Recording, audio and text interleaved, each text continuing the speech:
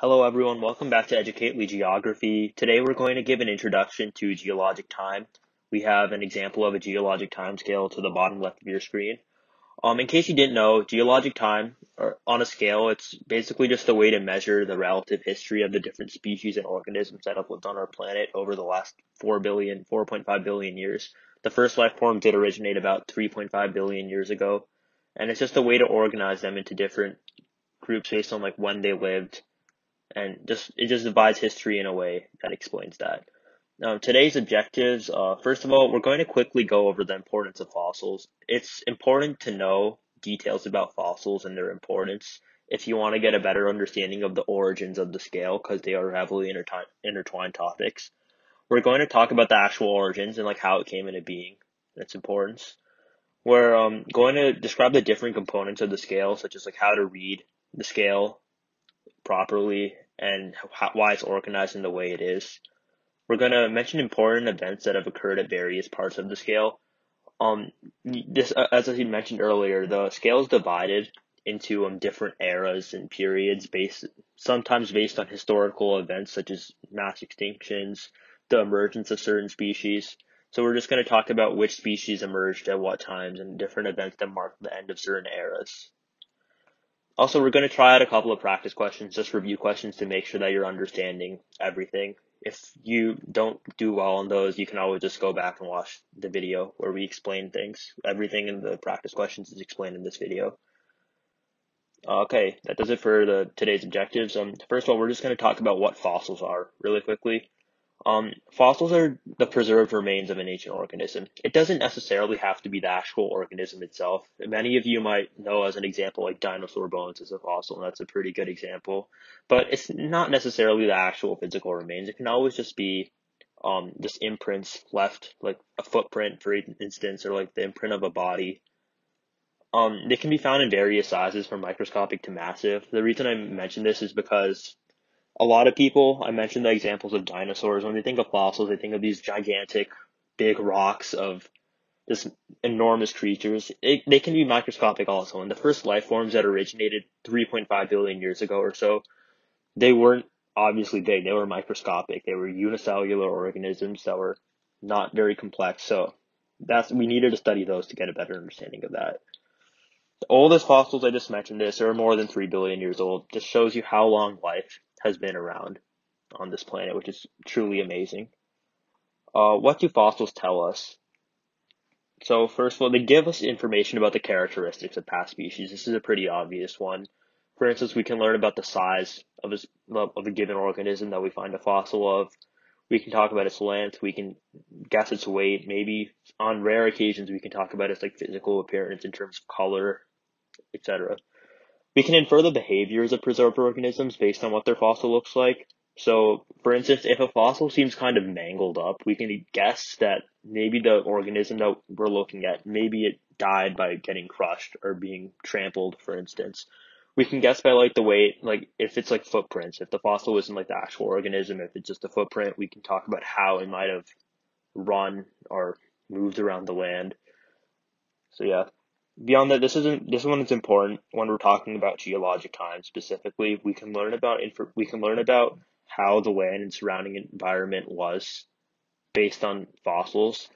So this one, I'm going to give a pretty specific example. Imagine you're in a desert and you somehow like stumble upon, you're like digging for fossils and you stumble upon a fossil of a trilobite or some marine animal from several 100 million years ago. Unless someone moved that fossil there, like it's a sea animal or a marine animal, so that means there must have been some sort of water in that area in that time. So we can learn about how the land was in past times. That's just an example. Before we get into the geologic timescale, we have to talk about the law of superposition. You'll see why this is related on like the next few slides. But basically, it's just a general rule that sedimentary rocks, so basically just rocks in general, that's what you have to know. Like the ones that are found at deeper levels are older than ones that are found higher up. And how does this connect to fossils? This means that generally fossils that are found at greater depths, so fossils that you're going to find deeper in the ground, They're generally speaking going to be older than those higher up. I say generally because sometimes there are instances where this is not true. There can be deformations in the land, for instance, that cause like the higher, like less deep land to like sink below the bottom parts. But this is just a general rule, and it was used pretty. It's one of the bases of geologic time, as you'll come to see. This is an illustration of that. As you can see, the youngest, and this is again just like very general, it's like basic. It's the youngest rocks, or like if there were fossils in this rock, they would be younger than the ones found towards here because this is deeper. And it makes sense if you think about it, because the reason these rocks are above the ones that are deeper is because they were deposed at later times. So these have to be younger than the ones here. Yeah, I don't know why that's spelled like that. So how does this connect to geologic time? Well, I mean, by analyzing patterns in fossils, such as their depths, we just talked about the law of superposition and general location, so like where they were, like where certain groups of fossils are found more often.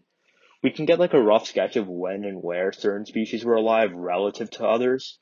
So we can basically just like paint a picture of what life was like in the past just by just by seeing these patterns in fossils, which is truly amazing, and it's a basis of the geologic time scale, as we're going to talk about. The origins of geologic time are, okay, so the scientists, they found trends in the types of rocks and like where certain fossils were found. Like the types of rocks where like fossils had to be found and like the depths at which they were recovered, so like different patterns. So this meant that like they could create a relative scale of which organisms were alive before and after others. So if you look at a global picture of like scientists like excavating fossils, the ones that were found at deeper depths throughout the world or in certain locations, like if you have one organism that was found at like always found in like super deep depths, and then you have another organism that's found less deep, like throughout the world, you can infer, or scientists can infer that that species, the one that was found deeper, is going to be older. And based on that, they can kind of make like a relative scale of like which organisms were alive before and after others. So yeah, this is just going to give like an example of that. So around the world, mammal fossils have been uncovered before the oldest reptile fossils. So what can we infer from that based on the law of superposition? I mean, we can guess that those mammals lived more recently and were preserved more recently because they were found at less deep depths. So obviously, it's more complicated than that. This is kind of a simplification of it, but this is a general truth behind mammals. The oldest mammals are definitely younger by hundreds of millions of years than the oldest reptiles. So an important development in geologic time, it's first I just mentioned a relative scale because at first scientists didn't know the actual age of different fossils. Like they couldn't like look at a fossil and say this one's 300 million years old. They just knew their ages relative to like one another. So they could tell if one fossil was like younger than another one based on like, or they could guess at least based on the depth at which it was found. Like maybe also like the type of rock which it was found. But they couldn't just point at a fossil and say it's like 250 million years old. That's not how it works. But now they actually can get a rough estimate of when certain life forms were around using radioactive dating. So they just test the presence of certain chemicals and elements in, not chemicals, but elements in a fossil or in a certain sample. And based on that, they can get a rough inference of how old it is. And if you look at geologic timescales now, we're going to look at some examples. Um, they do often have years in them, but that's not something that was around on early geologic timescales like the 1800s. The reason being because they didn't have radioactive dating until 1905, I believe. So that's going to be that was a newer discovery. Before this, geologic time was just a relative scale. Now it involves time. So the first geologic time scale with actual dates, it was published by Arthur Holmes in 1913. I'm just putting that out there for context. The components of the geologic time scale, this is an example of one. You can see like the years on the right. These were, again, not a part of the original scale. They just added this once they knew how to properly date fossils using radioactive dating. And these are just like the eons, eras, and periods. We'll get into that. So it is divided into different categories, as I just mentioned, of time. It's based on these like divisions like Cenozoic, Mesozoic, Paleozoic. It's based on the different types of species that were around in different periods. So like different periods, they're marked by like the types of species that were around during them, and also like certain events that happened. For instance, at the end of the Cretaceous, we're gonna go over like a brief overview of everything that's happened on the scale in just a second. But like the Cretaceous, for instance, it ended in an asteroid impact, and that was like the shift from the Mesozoic to the Cenozoic, and like the Cretaceous to the Tertiary periods. Don't worry about memorizing all of these. I say this because maybe your teacher wants you to memorize them, but I would be surprised if they would tell you to just memorize the plain order of them. I think it's more important to memorize or just have in mind certain important events that happen all along the way. We're going to go over these. But if your teacher tells you to memorize them, I would listen to your teacher, obviously, but I would be surprised, honestly.